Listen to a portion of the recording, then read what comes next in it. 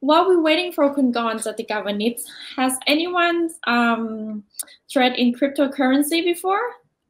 No, I haven't. I think I will need some time to study it. But for other coin like RS coin before, last year a friend of mine asked me to connect to a chat line, and he introduced the RS coin. So I think it's quite interesting. So I signed up. It gives some like 100 points, some coin for free.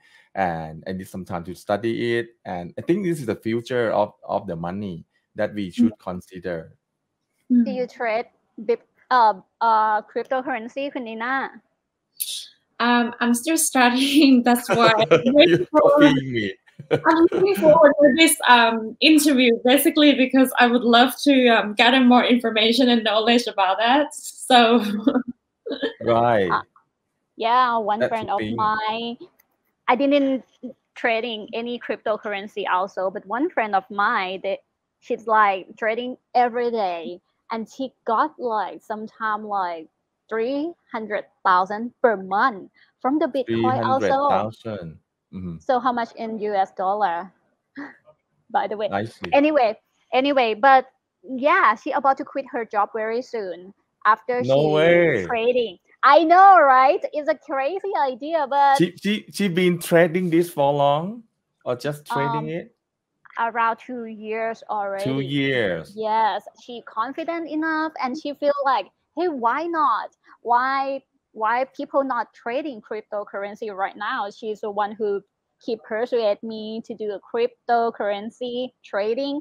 I always say no for that because like I'm quite scared, and I saw her all day. She keep like watching the screen all the whole time, and she quite enjoy about it because like the cryptocurrency trading right Mhm. now is quite like it's like a game. Some Mhm. platform they have like the option like a game like the previous game that we used to play when we were very young.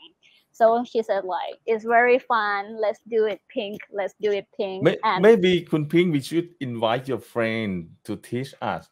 yeah, 300,000 baht per month is not little, and it's not funny. It's quite serious, and she feel that's why I told you that she about to quit her job soon for trading. So I'm not sure that is a good idea or not, but a lot of Thai people already did that. So I Kun see. Gon with us right now. So the speaker is with us right now. Please welcome Kun Gon Chatikavanij, GLA Party leader and a former finance minister of Thailand. สวัสดีค่ะคุณกร Hi. Morning. Good morning. Good morning. Morning, สวัส everyone. ดีครับคุณกรณ์สวัสดีครับ I would like to tell you that I'm so excited to Don't- talk to you. This is the very I first was time listening to that your I meet you. I was listening to your conversation. Do not Yeah. quit your day job to trade. Oh, really? Why? That's a recommendation now. Why? Because it's not a real job. It's you can invest, but to spend all day looking at that screen is not going to make you rich or fulfilling. You need a job, and you can invest in cryptocurrency without having to leave your job. I Yeah. see. We mentioned about cryptocurrency trading, cryptocurrency tax earlier, and Yeah, I made a. yeah. I posted my comments this morning actually about that. Wow, can't wait. Before we going to talk about like digital transformation in Thailand, let's talk about that hot issue first of cryptocurrency tax. What do you think about this policy, Kun Gon? Well, actually, in short, I don't think the revenue department has worked out all the details sufficiently for them to actually launch this tax. And I think there's a lot of issues that needs to be clarified. Another issue that people don't talk about, but is a real potential problem, is the VAT. The revenue department actually levied VAT on cryptocurrencies, which, if you think about it, implies that they look at cryptocurrencies as a product rather than as a currency. And not every country does this. In fact, most countries have changed the laws to take cryptocurrency out of the VAT system. But for Thailand, VAT is still levied on cryptocurrency investment. Now, what does this mean? It means that if you were to sell something to somebody, let's say, I don't know, something you make, and because that's a sale of a good, you're charged VAT on that. And then let's say you receive payment with crypto rather than with fiat currency. When you sell that crypto and exchange it to baht, you have to pay VAT again. So you're effectively paying VAT twice on your business transaction, which I don't think, well, it needs to be carefully thought through as to whether that is actually correct, because that's more detrimental to cryptocurrency trading, in fact, than capital gains tax potentially. And for capital gains, the question you need to ask is, why is it that we do not charge capital gain for investment in stocks and shares, but we decide to charge capital gains on cryptocurrency? Why? I mean, there are differences, but I think the Revenue Department needs to explain what their view is of the difference. The other issue, most important issue really, is most countries that levy capital gains tax on cryptocurrencies. Now, some countries charge capital gain tax, many countries do not. The countries that do charge capital gain tax almost invariably charge a tax on the difference between profit and loss. But the Thai Revenue Department has indicated that they're intending to charge 15% on every profit without being able to credit your losses against that, which, if you're a trader, you'd understand doesn't really make sense. You know, today you might lose, tomorrow you gain. In totality, you haven't actually made money, and yet you're having to pay 15% on every time you make a gain. That doesn't make sense. So I think these details need to be ironed out before they even think about levying this tax. Kun Korn ka, so what is the worst scenario if the government continue this policy? The worst scenario is, I guess, everybody quits on crypto in Thailand, and those that don't quit trade from an overseas exchange, and that would make it impossible or very difficult for the local tax authorities to collect that intended tax. So the government gains nothing. The local crypto community loses everything. We stunt the growth and development of local exchanges like BitCup, and I don't think that's a positive for Thailand. I'm reading the news right now. The reason that government try to collect the tax from cryptocurrency traders because of this. They saw crypto as an asset, right? And the only one way is fix the law. That it could happen. Could it happen? The only easily. Laws are written by men. Well, laws are written by men. They can be changed by men. That's what MPs and Parliament are there for, is to consider the appropriateness of each and every law. So that it cannot possibly be the excuse from making wrongs right. That's their job. So it's not difficult now. Okay, let's move to the topic about digital transformation. I have heard a lot your speech about the digital transformation earlier. So what should Thailand embrace and be prepared for this transformation? Everything. And my opinion is, in fact, my voice to the nation really is that Thailand needs total technological transformation. We are at the cusp of significant changes that is taking place around us, many challenges and opportunities, and all of which requires us taking very seriously the issue of technology and transformation that is required. For example, technological changes around us cannot be ignored. It's already having an impact on pretty much everything we do. So unless and until we transform into a technologically driven country and economy, we're going to fall behind.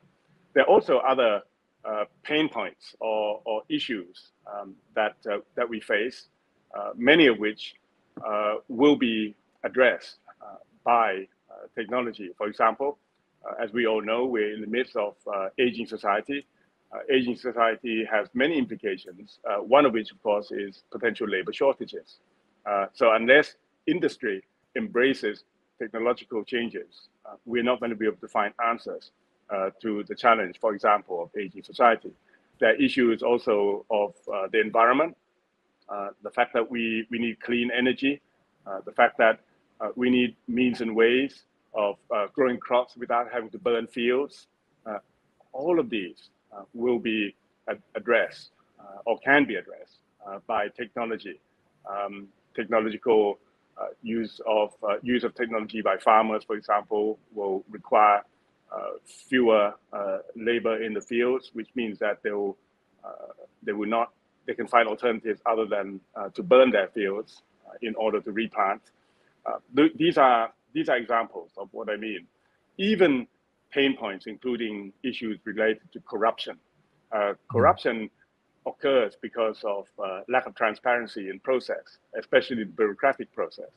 So imagine if you have GovTech, government technology, and you completely transform the bureaucracy into what I call one-click government, i.e. you're able to access every service, apply for every license digitally through your telephone without having to seek signatures from various numbers of government officials or along the way. Clearly, that adds transparency. Clearly, that adds efficiency, and clearly that also adds accountability. All of these will lead to significant reduction in a very significant pain point of Thai society, which is corruption. I see, Kun Korn. In your opinion, do you see that digital transformation or digital economy will be the next driven engine for the Thai economy? Because we are always the user of technology. That's right. Some countries call it the green economy, for example, or the green dividend. These refer to the economic impact of transformation. So, the impact of the investments that are needed to move from so-called Thailand 3.0 to Thailand 4.0 or 5.0. There will be significant investment that will be required. If you imagine, for example, the automobile sector, we will need to completely revamp our automobile industry. Every Thai will basically be needing to replenish or replace existing petrol-driven cars with EVs in the future. These imply significant investment, huge boost potentially to GDP, refitting all the petrol stations so that they become EV charging stations. All these are examples of the kind of investments that will be required during the transformation period, and all of which are important not only for future productivity, future efficiency, but for current and immediate economic growth. So yes, big impact. Okay. Nina, you have a question? But from all of this that you say, do you think that Thailand is really for this digital transformation? Do I think Thailand is really what? Is ready for this digital transformation? I tell you, it's not only a matter of readiness. If we're not ready, we have to get ourselves ready. It's an absolute necessity. What I'm trying to say is, unless we do this, we will lose competitiveness. In fact, I go as far as saying we'll lose our sovereignty. We'll lose our economic sovereignty.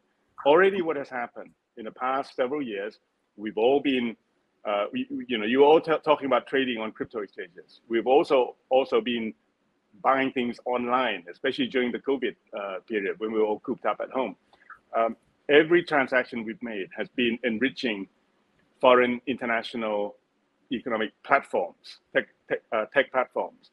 Every time we watch Netflix, every time we order something from Amazon or from Shopee, these are income and, most importantly, data that effectively is leaking to platforms that are all foreign owned.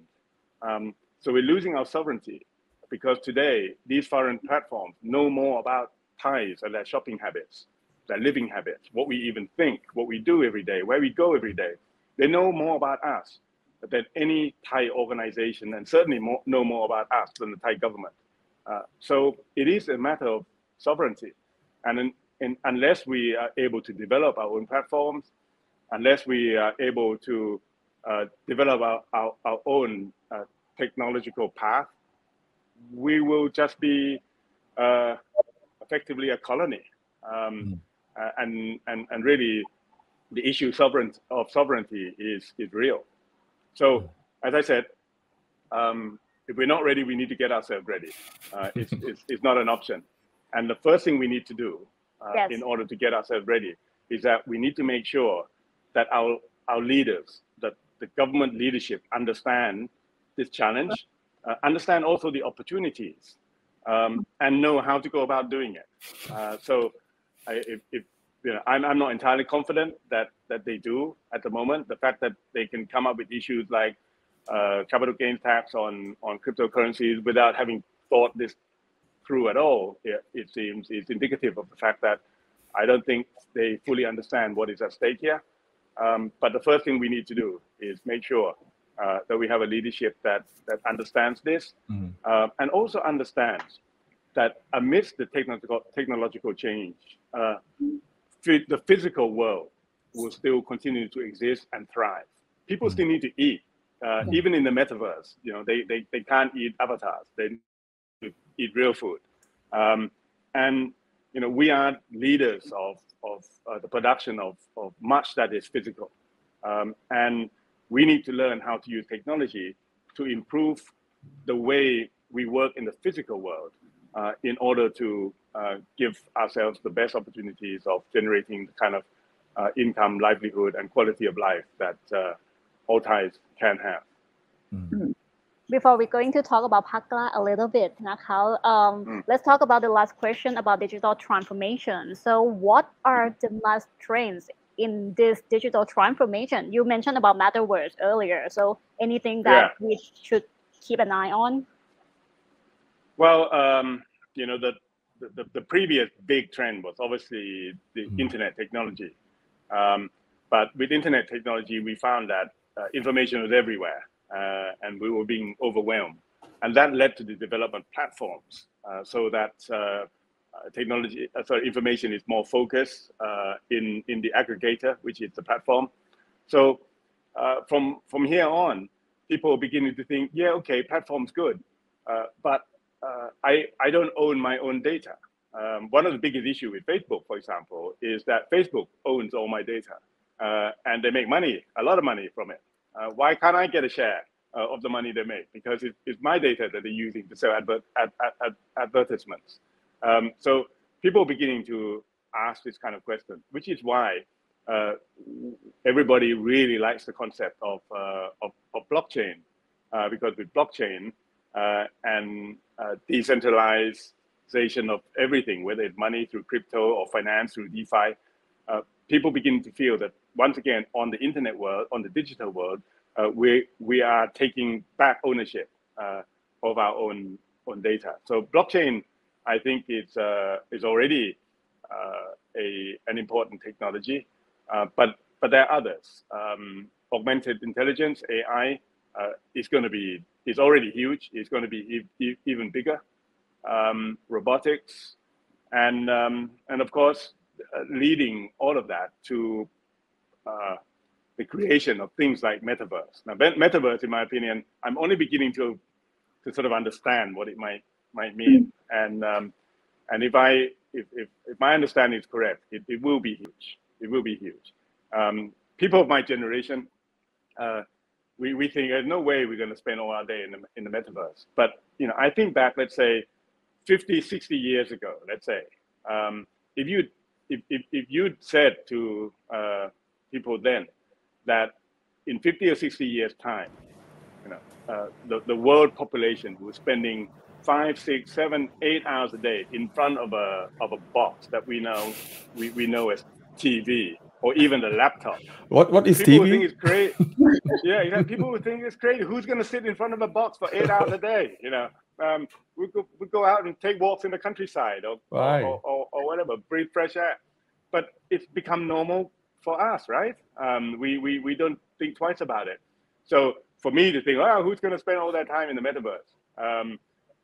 Well, that's me with my accumulated experiences thinking. But it is already, frankly, second nature to my son. If I was to ask him which world is real for him, his world in his games or his world with me in the outside world, he said, "Yeah, Dad, they're about the same." And, sorry, how old is he? Sorry, he's your son. 22. Yeah. So, and he's doing computer science in his final year at university. So he's very, we talked about the metaverse about a year ago, and we talked about NFTs and how that might be applied to the metaverse, and I think these things are just more, he's much more native to it, more natural to it, and I think he no longer sees the point of many things that I take for granted as being normal. And so I think technology or changes, developments such as the metaverse is going to be very important. It's very interesting, if I may add to this. I'm one of the millions of people who really enjoy Squid Game. So me being me, I wasn't content with just enjoying the series. I wanted to know more about the background and the business behind it. And it was very interesting for me to learn that obviously the attitude of the South Koreans is, of course, they're very proud of this. They created a global phenomenon, but they're very aware that most of the money is not made by them. The company that produced Squid Game was contracted by Netflix and made only 15% over cost. The bulk of the economic benefit derived from Squid Game is obviously derived by owner of the platform, which is Netflix. And Netflix estimated separately that they think they made economic value of over $1 billion from Squid Game, many times more than the South Koreans earned from this series. So that got the South Korean thinking. If you look at their latest budget, the government has agreed to put up substantial amount of money to support an initiative of more than 200 South Korean companies and government agencies who've combined to create a metaverse strategy for South Korea, because they realize that they need, unless they have a platform of their own, they will suffer what I just mentioned earlier about a loss of sovereignty and a loss of competitiveness. They feel that it's all very well creating the world's best content, but unless we own the platform, we're never going to make any real money from that content. And from their perspective, they can't compete with the existing technology against existing platforms. But with the metaverse, it's all just the beginning. Let's make sure that we have our piece of that when the technology takes off. So that's what they're already thinking, and that's what we should be thinking too. Think ahead to the next game, and the next game could very well be the metaverse. Okay, let's talk about KLA Party. It's a very new party. So as a KLA Party founder and leader, can I see again? Yeah, it's a hand. It's basically, that's right. It's a fist, but also designed to look like a light bulb. And yeah, exactly. So the fist signifies our sense that people need to use their hand to get things done. Basically, it signifies getting things done rather than just talking and thinking. Because enough people doing that. And the light bulb is just to signify what is obvious. That we want to shine light, improve the political scene. We think there's been a big deterioration in the quality of politicians and political discourse. I think this is holding Thailand back, and we're hoping to do our bit in shining light on the political scene in Thailand and leading to some kind of improvement. So, as a KLA Party founder and leader, what is the most challenging for election campaign for online and offline in this era? I tell you what's most challenging. Most challenging is competing against competitors who don't play by the rules. I'm competing like at the moment. What? Don't play by the rules. The most obvious one of all is substantial, and substantial in historically, in terms of history, the biggest amount of employment of the use of vote buying that exists in the Thai political competitive scene today. I'm actually we're competing in 3 by-elections concurrently, one in Songkhla, one in Chumphon, and one ongoing in Bangkok, Laksi and Chatuchak. And in the south, in particular, in these 2 provinces, there's just a huge amount of money that is being used effectively to buy votes, and that's very hard to compete against, and it's a big drawback for the future of Thai democracy, unless the people stand up to that, or unless we have a system and a process that makes it more difficult for votes to be bought and sold. I think it's going to continue to be very challenging for Thailand, and that's very sad. I'm fighting hard, so there are enough people out there who want to see political change. There are enough people out there who want to basically support fresh young candidates with ideas who are willing to sacrifice their time for public works, and hopefully we can address enough of them in order to get sufficient support for us to be represented in Parliament. What about offline? What about the battlefield for online? Okay. Well, vote buying is very much offline. They're not using cryptos yet, but online it's always a challenge because 10 years ago I was the first. Believe it or not, I think I was literally the first Thai politician to use Facebook. So that was about 12 years ago when I was in the Ministry of Finance. And I used to get very excited when I had about 25 people liking whatever I posted. Now unless 2,500 is fairly normal. 25,000 even sometimes is something that we considered a success. So the space has grown. The competition for attention on social media is much bigger than it used to be. The algorithms are changing every day, so we have to work out what's the best way of addressing our target audience. It's still an amazing tool, but I think it developed sufficiently from where it was at the beginning only about 10 years ago. I remember 10 years ago thinking this is the best thing ever, because it meant that I could bypass the usual gatekeepers, which is the press, the media. In the old days, if I wanted to send any message out to my supporters or to the general public, I would need to go through the media, who, if they didn't like what I had to say, they may not report it at all, or they may report it in bits and in parts that don't capture the whole of the message.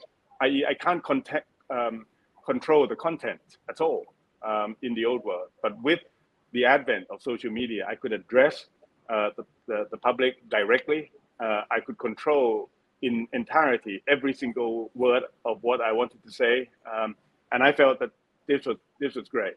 But what's happened since then, of course, is the flood of flow of information, and because there's no gatekeeper, it means there's nobody who is sorting out what is real and what is not real, and the general public therefore is flooded with information from all sides, and they don't have the tools to be able to decide what to believe in and what is fake, and that is frankly very challenging and very dangerous. So the media, in my opinion, still have a very important role as gatekeeper in deciding, first of all, what is important, what is not, and also what is real and what is fake. And the media, the nation in particular, has been doing a good job of that and should continue to do so. Thanks a lot. I wish to be there too, because the nation has been with the people, and also I wish you very successful for the Pakra and also the winning to come. Okay, thanks a lot, I appreciate that. for Thank joining you. us today. We hope to see you All right. again. Okay, enjoy very much. Thank you. Thank you. สวัสดีครับ สวัสดีครับ